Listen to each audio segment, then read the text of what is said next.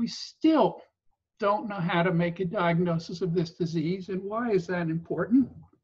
It's important because it's the most common of the myeloproliferative neoplasms. And it's the one with the most risk of, well, it's the only one that people are at risk of thrombosis. In fact, that's how the disease is classically thought to present in a good many patients. And then the thromboses are recurrent thereafter. What's happened over the years, this disease has been around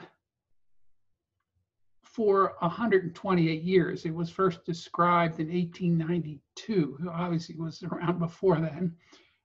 And so we have accumulated a host of information, and we're not using it. You know, if you go look at the literature today, you'll probably not see references farther back than 10 years ago. But there was a whole body of knowledge before that that's still valid.